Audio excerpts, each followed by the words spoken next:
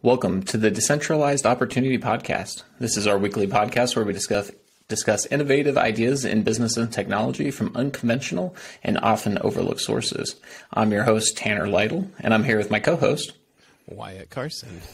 Nailed it, Tanner. Yeah, if people would only realize how many times we try to do an intro and keep ourselves muted, mess up everything, it's pretty normal. It's an ugly process in the works. Yeah. Yeah, it's how the sausage is made. No one really knows. It's best you don't know. Yeah. How have you been? I've been good. I've been busy. I have lots of stuff going on, and I'm excited to kind of dive into the different concepts. Mm-hmm. As we discussed last week, we started the Founder University, cohort 4, and the first week was just absolutely phenomenal. So kind of want to do a quick recap of that, and then we can kind of jump into some of the concepts we've been learning this week. Love it. Love it. All right. Key takeaways from week 1. Let's start with the class itself, because there's a class, and then there's a midweek check-in. So the class itself, what were some of your key takeaways? Well, first of all, just understanding what they're looking for and how specific that is for investment.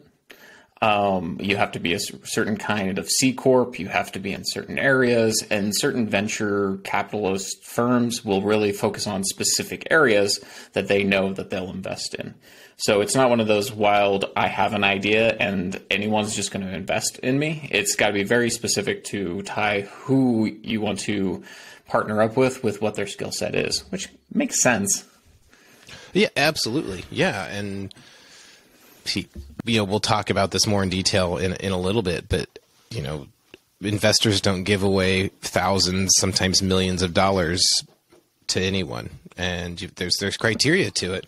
And I know that might come as a shock to some people, but yeah, there's some criteria. And more importantly, you have to be a little stand out. You have to have a little of that secret sauce. I don't know what that secret sauce is per se, but that's the point of this Founders University, because it did talk about some characteristics of a good founder. We talked a little bit about that, and some of them were like a gut punch to me. I was like, oh, I don't have that skill, but some I was like, oh, okay, I could fit into that category.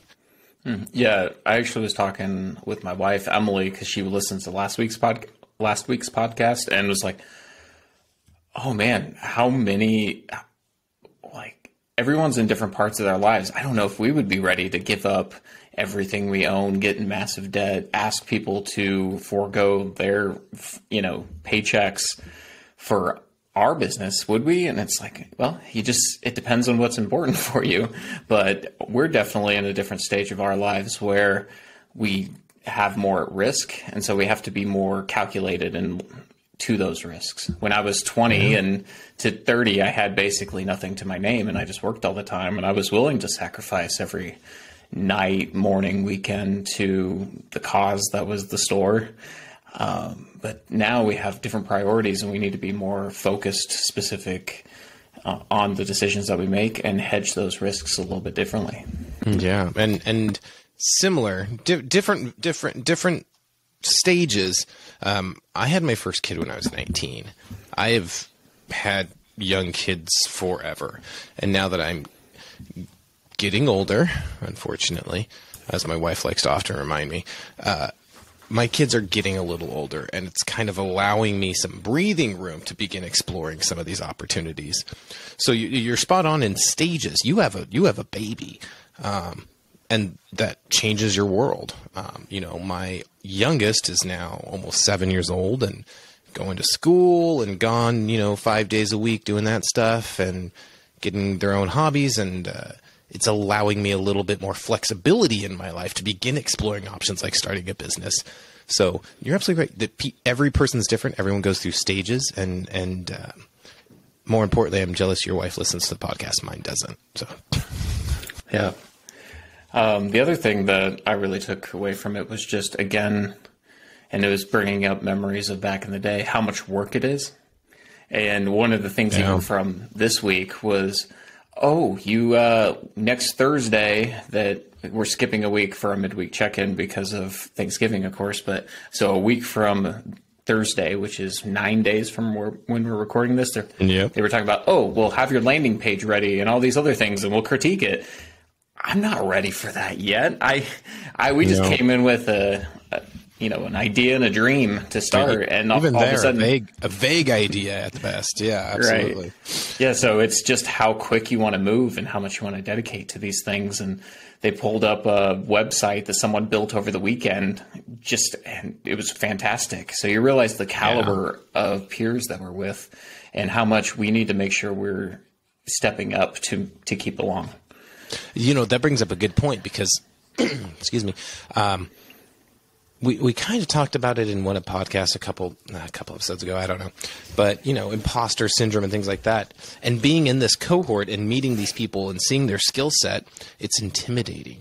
Like, wow, do I have the secret sauce? Do I have what it takes to be a founder, to do this stuff?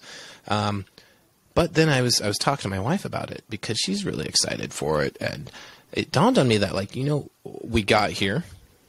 We have you and me. We got here. We're in this program with 298 other people, and we're there for a reason. A lot of people wanted to be in this cohort and didn't get to do it, but you and I did. So I keep thinking about that. It's like maybe I just need to pump the brakes and think maybe we've got something here, and at the very least, just be confident in myself. If not, and it all burns to the ground, I'm going to learn a lot. But you're right. High caliber people. And in fact, some of them hopefully we can talk to in the near future, right?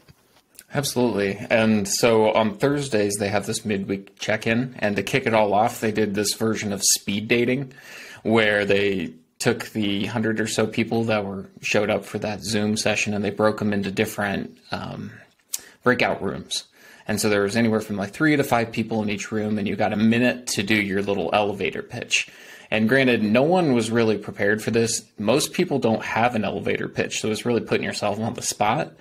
And again, just to reiterate, everyone in those breakout rooms were fantastic and had some just incredible ideas.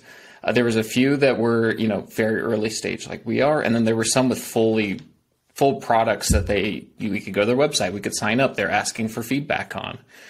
So, just a wide stage of it.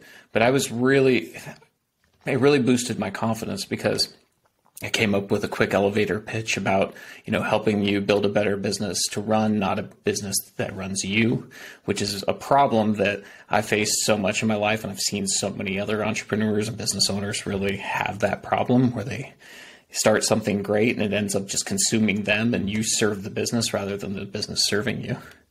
And everyone was really intrigued by that and interested.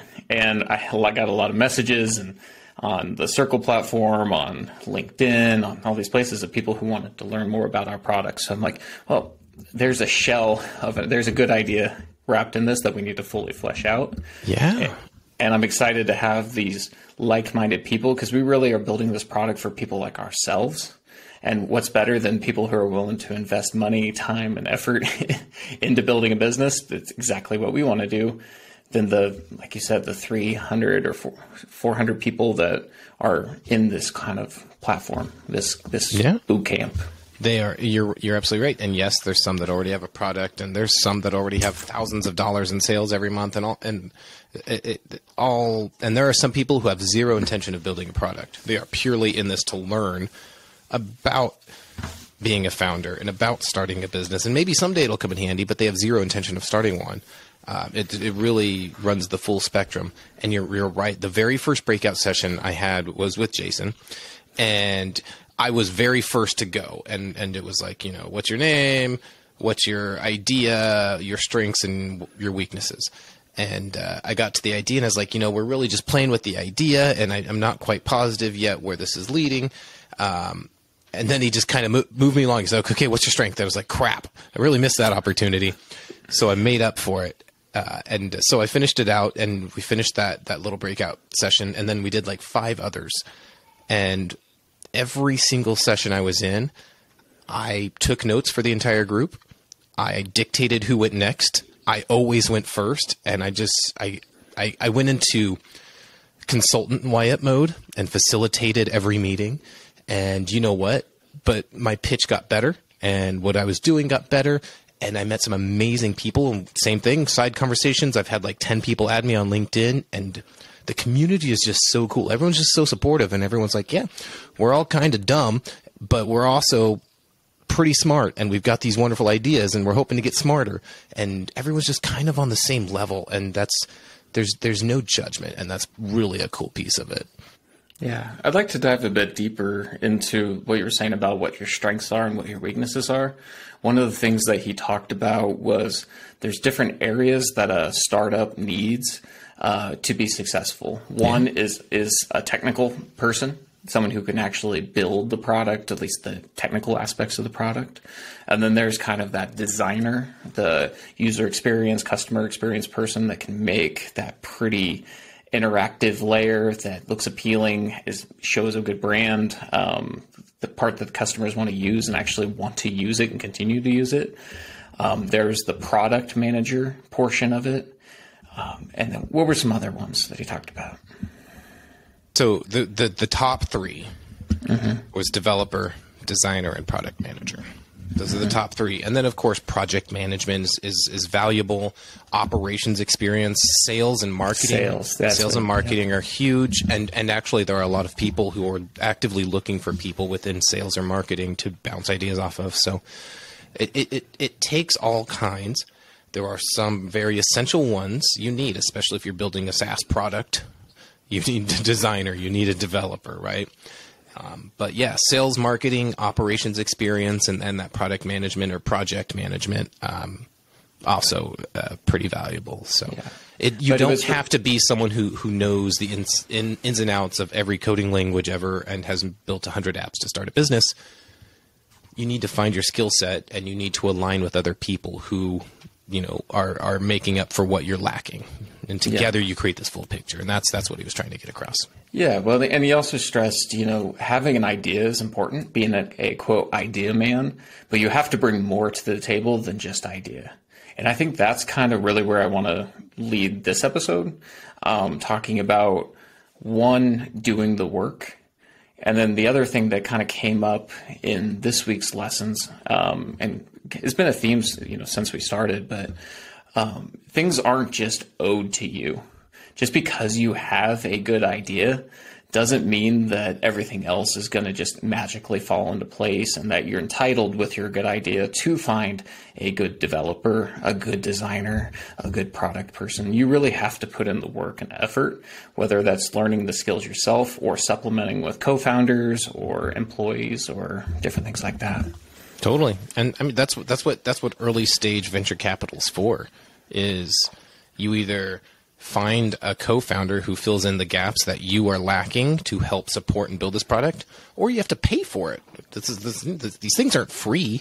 People's time and skill sets and knowledge and experience are not free. Hopefully you can make a wonderful connection and find someone who is kind of your yin to your yang, so to speak, and makes the whole circle. But if not, you've got to put in. You either have to build it yourself, or you have to find someone to do it, and that's the truth of it all. You're not going to be able to force people to do anything, and your amazing charisma probably won't just attract the world's greatest developers. That's not how it works. Sometimes you've got to start and build your own thing. For example, we're exploring no-code options right now, not for really an MVP necessarily, but really a ground concept, right? And no code being, Tanner, you're not a coder. I'm not a coder. Like, you probably have a bit more experience than I do in that, but neither of us are capable of building a product, or especially the product that we're discussing.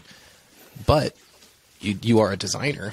You are a graphic designer. You have UX, UI experience, and you can build kind of a wireframe, a shell of the idea to start moving along. And we can use that as a platform to maybe find that next piece of the puzzle, the developer, the coders, all of that stuff. But yeah, not owed. Oh man, everyone in the world has a business idea, and everyone thinks that if they only had that momentum or that breakthrough connection, they can make it happen. That's just not how it works.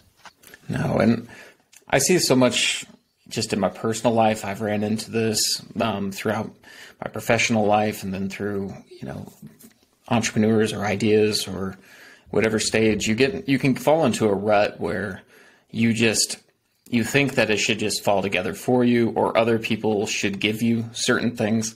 I mean, how many times have you been at your job and you just expect, well, my boss will do that for me, or they'll give me that promotion, or they'll give me that account, or I'll get the next customer, for example.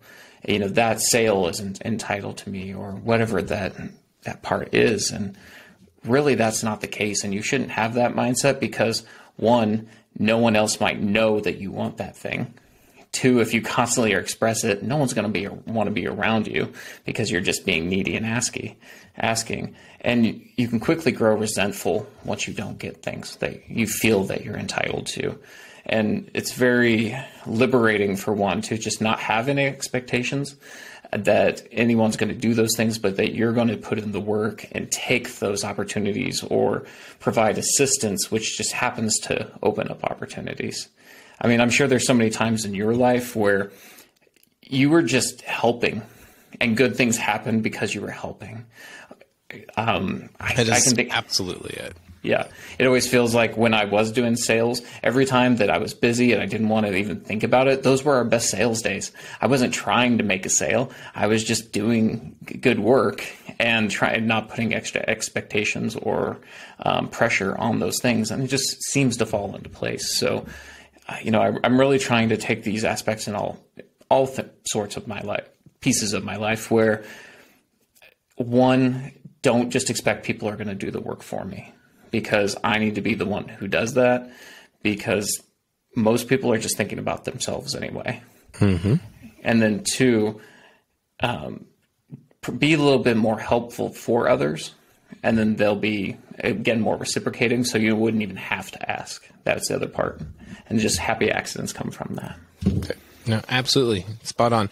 Being helpful and just going out to do what you want to do and what is impactful to you and what's valuable to you, doing good work, like you said, usually goes way further than striving for something. Every time in my career I've ever been like, a promotion's up or a spot I want to move up to in a company opens up, and I think, oh, I've got this in the bag. I'm a shoo-in. Every single time I've done that, I've never gotten that promotion. And I can remember a very distinct point in my life where my career today started all because my boss asked if I would help her with a favor. And I was like, yeah, sure. Why not? I've got some free time. And 13 years later, this is my career based of what that task she asked me. Just being helpful and wanting to genuinely be a good person and do good work has done way more for me than wishing. It's and it goes the same with entrepreneurship. You can wish and dream, and we talked about this in like episode 1. You can read all the books and listen to all the podcasts in the world, but if you don't start and build something and start making those connections and start doing whatever, making a podcast, who knows? If you don't just start and take that first leap, you're never going to get anywhere. No one's going to come and steal the idea from your head, build it, and then give you all the credit. That's not how the world works, right? No, and I just think back to how many times in my life where I had an idea. Well, let's even take this business one, for example. The immediate thing for me was like, I have this great idea, quote, great idea. Who knows if it's actually any good or not, because it's just an idea. But, I know all these people. They'll clearly give us money so we can build this thing, even though I haven't done any work. There's nothing to show them. I'm just banking on people know me, my reputation, those things. And maybe to a certain degree that can work with friends and family, or if you do have a very proven track record of delivery in the past. But I hadn't done any work yet. And all the expectations that I had just weren't realistic until you actually start doing the work. And even then, if you're going to go into this and think, oh, I'm going to try to do here, and I'm going to have people give me all sorts of money to invest and build this product. Well, one, how do you know you actually need that? One of the things that they talk about this week is venture capital comes with all sorts of expectations tied to it. And one, do you need that? It comes with the dilution of your stake in the company. So that's another part. But also, they compare it to rocket fuel. And you wouldn't want to put rocket fuel on a bike or on a skateboard or in a car, because if you do that, and then their example, they talk about it'll explode. Rocket fuel is for rocket ships. Is your idea a rocket ship? Can it go the distance that if it had that injection to need. And so many ideas are not that. And you have the wrong wants and the wrong expectations and the wrong dreams for your idea. And that, again, is just going to lead you to crash and burn and be resentful. And ultimately, once you hit a roadblock, you're not going to see your way out of it. And you're just going to stop doing it. And that's the biggest thing that I want to avoid, is having over-aggrandized expectations and then feeling like I'll never achieve it and just giving up. But if we have small or no expectations, or just expectations of what we're going to do in this next week or on this next day or the next hour or next step, well, I can get there. I can do this next item on my checklist. I can make sure I get some work done tomorrow. I'm going to hit that darn goal 9 days from now for having a nice landing page, because people are going to be looking for it. And I don't want to show up with no homework to class. So. Yeah, I think the key, and you said it there a couple times, the word expectations. It's important to not have expectations about what you're owed, where you think this is going to go. You're going to build this amazing product, and in 2 years you're going to be a millionaire. But expectations on yourself is valuable, because, as we just said, this is hard work. We don't even have a product, Tanner, and I'm feeling like, holy cow, I'm spending hours and hours on this. Still have my normal job. We still have families. We still have all these pieces and puzzles. And as we go along, the list of to-dos gets longer and longer. So the expectations, they're not expectations on you or your partner or the world at large or whatever demographic you're trying to reach with your product or business idea. The expectations should be on yourself. And that's a powerful force when you set your expectations of yourself higher than usual. You don't want to set them so high you're failing and you're destined for failure, but you want to challenge yourself, especially in something like starting a business. The risk is high, especially if you do it like an idiot. I'm just to be blunt here. Suck at mincing words. I say that all the time. You have to do it with a passion and a purpose, and you have to do it in an intelligent way so that you don't sacrifice everything you've already done, you don't hurt other people, and you don't burn those relationships. So expectations on yourself, on the work you want to do, and providing that good work. Exactly what you said, this is a 12-week program, and at the end of 12 weeks, they don't expect us to have a fully fledged product and selling thousands of units a month or whatever that is. They expect you to have a fleshed out idea and an MVP. That's it. And that's cool. 12 weeks to take you step by step to teach you how to be a founder and develop a product. That's awesome. That seems rational and reasonable to me. Yeah, exactly. And just to translate this over to, people who might be listening and interested in starting their own business and stuff too. The first part, of course, is just start doing the work. Again, if you have an idea, that's fantastic, but you really can't do anything with that idea. It's really only until you start fleshing it out on paper, start building that product, start talking to real people that could be your customer to find what their true wants are. Again, someone might tell you they want something once, and you might just grandize that into thinking everyone wants the same thing. But until you really start talking to lots and lots of people, then you won't know. And then also just really understanding, is now the right time to do that? And why are you the one to do that? That's the other thing that's so important. I think that reminds me of a note. Yes, I'm getting my handy dandy notebook from this course out because it reminds me of something I wrote down. Let me find it real quick. Okay. Yeah, the other things I'll just kind of touch on. Yeah.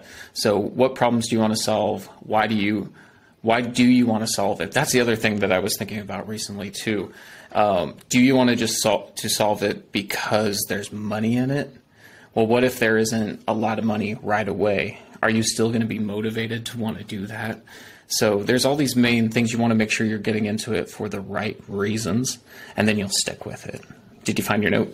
I think you were going down the exact same path I was. It was a set of like 4 questions. The first one is, what problem do I want to solve?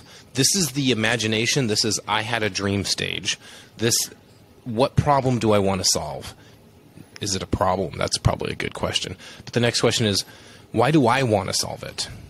Not why do I think I'm the best person to solve it? I'm probably not the best person to solve any problem in the world. Who am I? But why do I want to solve this problem? The next question is, what is the quickest way to build an MVP or test the idea? All of the and we kind of broke this down into more subcategories. All of the Google searches in the world are not as valuable as going out and talking to your potential customers. talking to human beings. Google's great to give you an idea if it's like maybe a valid idea, but the best way is to talk to human beings. Find the people who would potentially be interested in whatever product or service you're thinking of and talk to them about it. I have nothing to sell you. You're not selling them anything. You just want to talk to them. And then finally, where do your potential customers hang out, which is valuable for that previous step. Find out who your customer is and talk to them. If they're not interested and they say, oh, but what about that? Or, maybe they could prevent you from going down a long, painful, expensive path simply by just talking and making those connections early. So I found that valuable. What's the problem? Why me? Can I talk to people? How do I validate it? How do I get something out there to show people and find out where my potential customers live? Mm-hmm. Well, this leads us, because you're talking about building a product, is speed to market, particularly. So you have this idea. You don't want to invest a ton of time, effort, and money into something that ultimately is going to be proven to not be worth doing. So being able to be, bootstrap yourself, not invest. The other part too, we talked about, I'm not a developer, you're not a developer. If we had this great idea and we went out to some third-party software consulting firm to build our product, they're going to take our money. They're going to take a lot of money to do this. They're going to make exactly what we ask for. But there's a saying that I always have with sales is there's a difference between just taking the order and actually doing sales. And the difference is really people, what they ask for isn't always what they need. So you need to really understand what the need is and how to deliver to that want. So if you're going and you're just spending all this money we would spend all this money to develop it, we would get there and find that there's no audience. Well, we just burned a bunch of time and money and resources. Why can't we bootstrap that, build something ourselves that's a little more simple to start, maybe using these no-code tools, or just at least validating the idea through mock-ups and examples and videos and getting feedback that way, and then shaping the product to the exact customer needs as quickly as possible. If we're onto something, fantastic. If we're not, ditch it for the next idea. It's perfectly fine. Maybe, again, sometime in the future, some new tech comes out and there is a need for it, or there's a different situation in business or the world or how people do something, and then our original idea might be more valid. But we need to figure that out quick. Yeah, exactly. What's more valuable? Making an MVP, testing it, talking to your potential audience, validating your idea, and if it's good, you can move forward with that. And if there's anyone listening to this podcast that wants to loan Tanner and I $150K with zero expectations, please email me. Or we could spend that $150K, take it to a company, build exactly what's in your head and what I envision, and put it all together, make it pretty. And then what?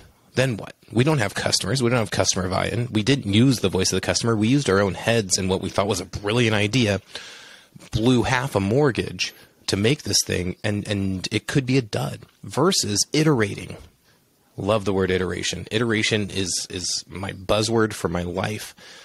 Small steps get you there, versus dumping six figures instantly into something that you think will win and then being sad, very sad when that money's gone and you've got a pretty product that no one wants. Or even just a feature here or there.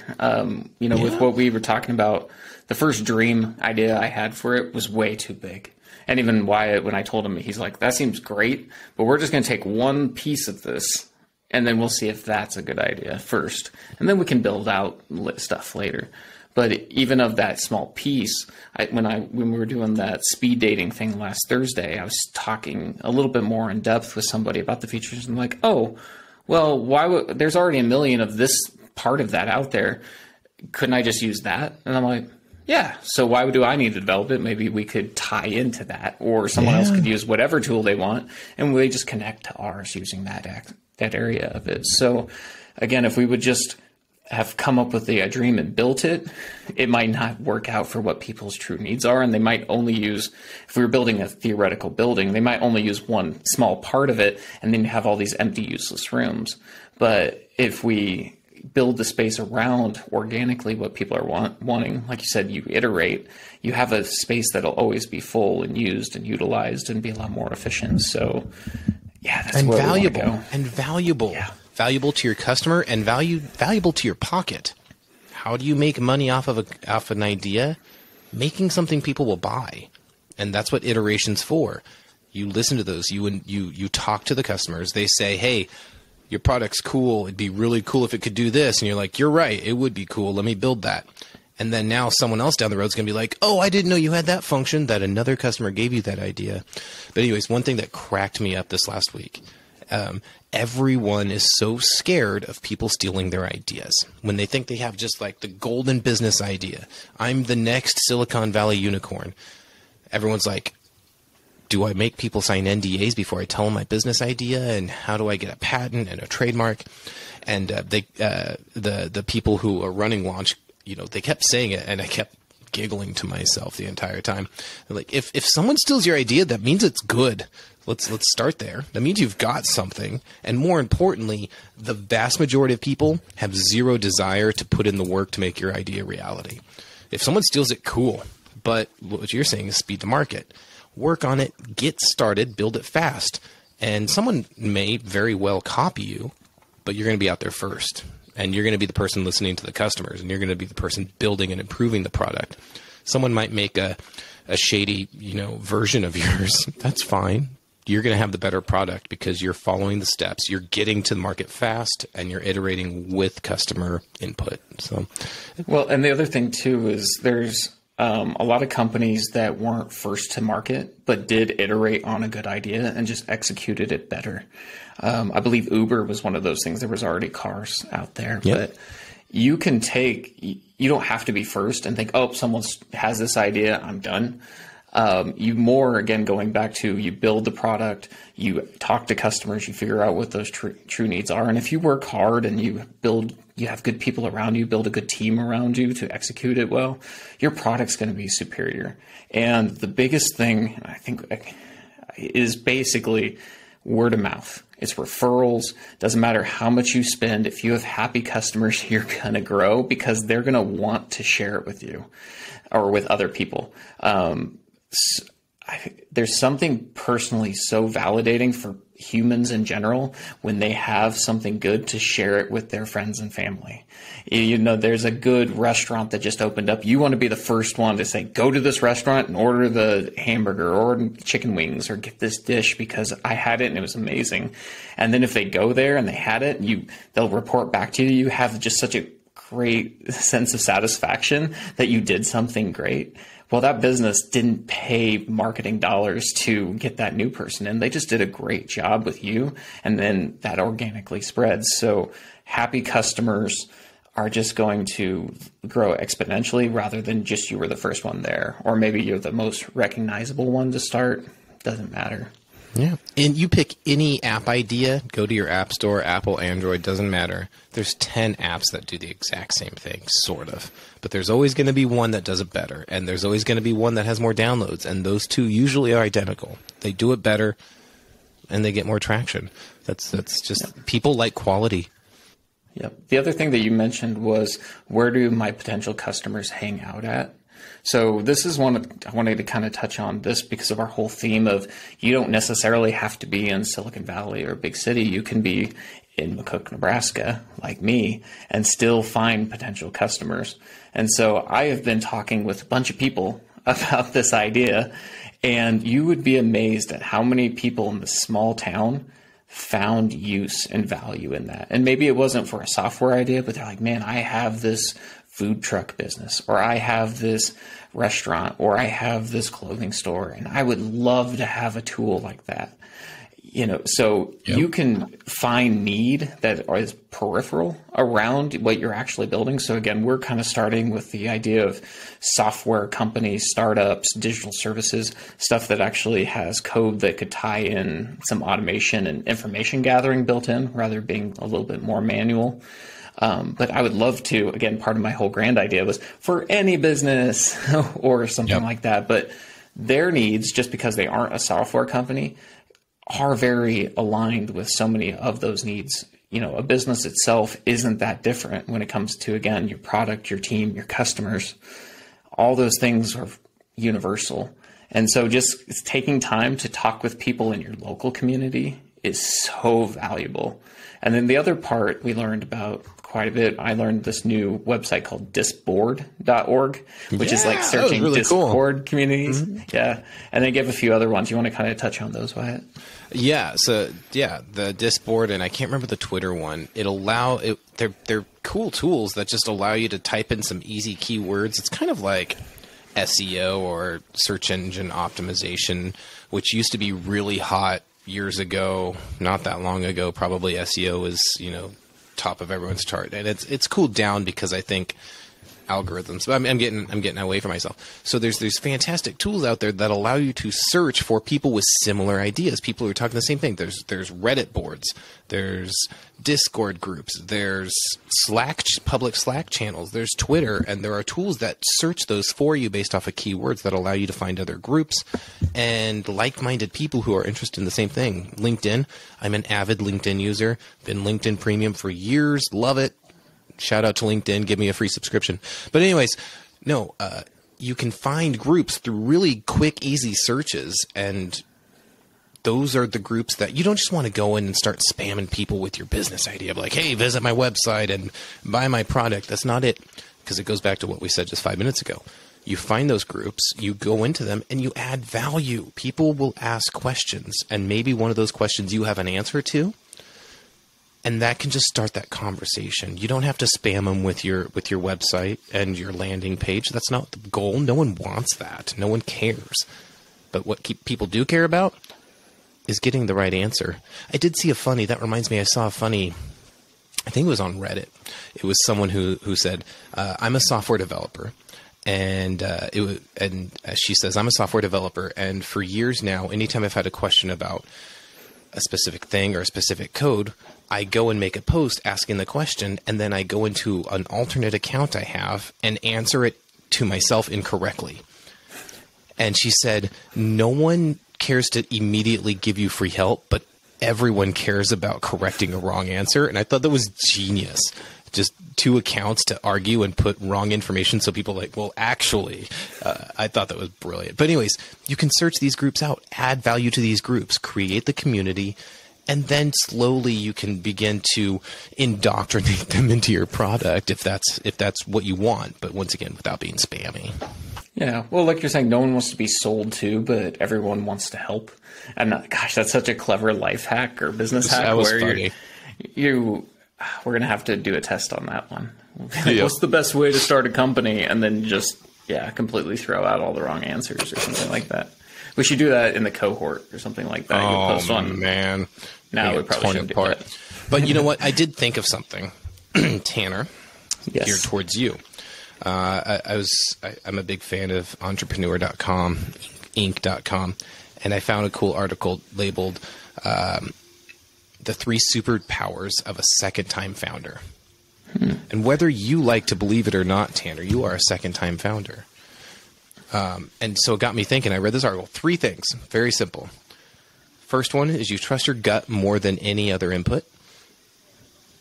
And you can validate or not validate these, just your opinion. This is just the article. You trust your gut more than any other input, as in you can kind of tell when things may not be right and maybe you need to adjust and change things because you've made mistakes before. The second is you can make bigger, bolder calls. You know when you have a bit more you can squeeze out of something or when you should hold back and maybe a little too risky. You have a better gauge for risk is essentially what that's saying. And then 3, you can out-persist even your older former self.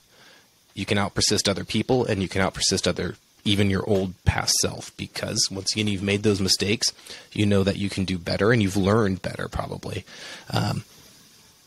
So I just wanted to quickly gauge, sorry to throw you into the spotlight without prepping you for this, but how do you feel your past experiences in entrepreneurship have helped prepare you for this one to make you better than when you were in your early 20s starting your last business? Well, let's go through each question independently. Read me the first one first. Yeah. First one is you trust your gut more than any other input. And once that's exactly what, you've made mistakes before, you can kind of feel when something's going wrong earlier and maybe you can gauge a risk more appropriately because of your past experience. Every entrepreneur makes mistakes. I'm sure you've made mistakes in your past experiences, but now you have a stronger gut feeling. Yeah.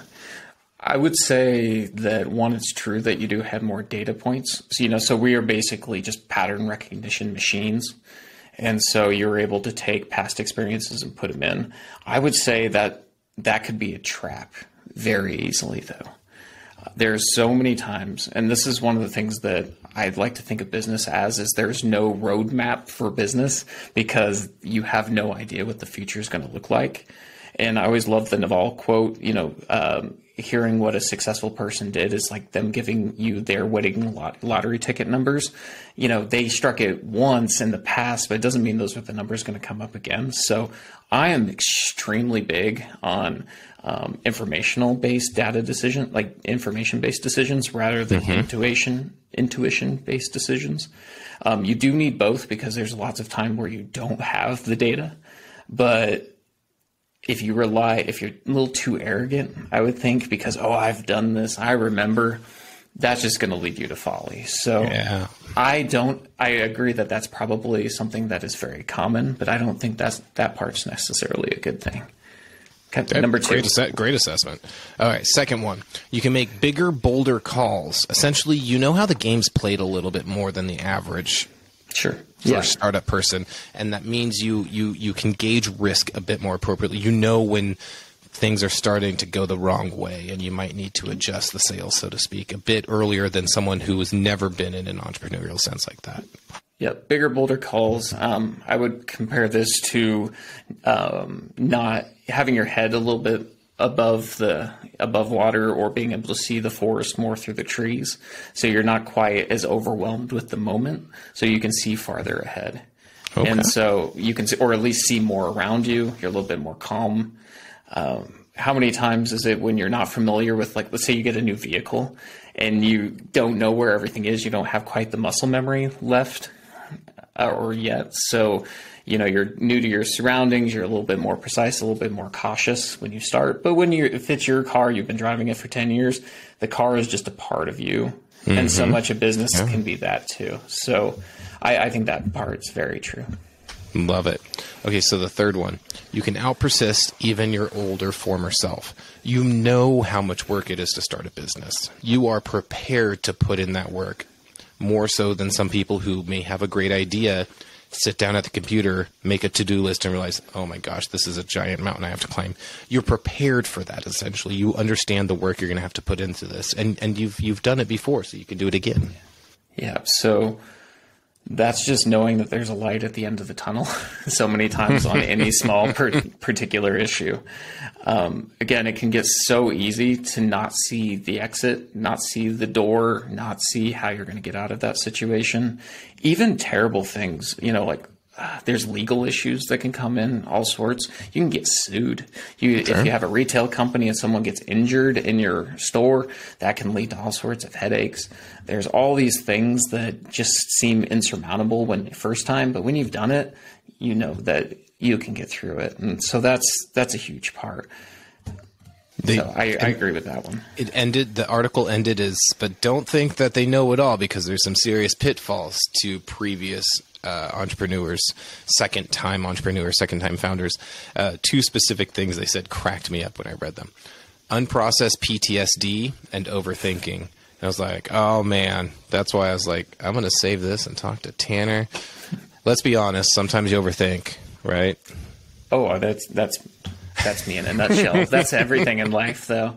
And that's honestly why I've been trying to be more present in the situation and just be more of a doer rather than an analyzer, because, again, I can't predict the future.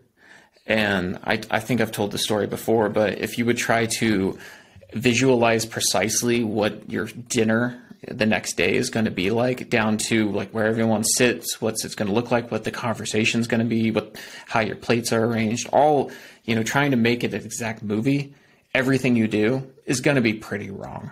everything that you visualize. So if you can't visualize dinner the next day in your own home exactly as it is, how the heck are you going to know exactly that conversation that's going to happen with your boss, someone else, a customer, the person who's angry at you or that you need to help solve their problem? There's no reason to stress over those things. You just got to, while you're doing it, do the best you can, be genuine, and it's going to work out. And if it doesn't, you'll learn a lot along the way. Yeah. And then there's lots of PTSD. We can unpack that every single episode. Lots and lots of PTSD. Wonderful. All right, Tanner, why don't you bring it home? Last thoughts.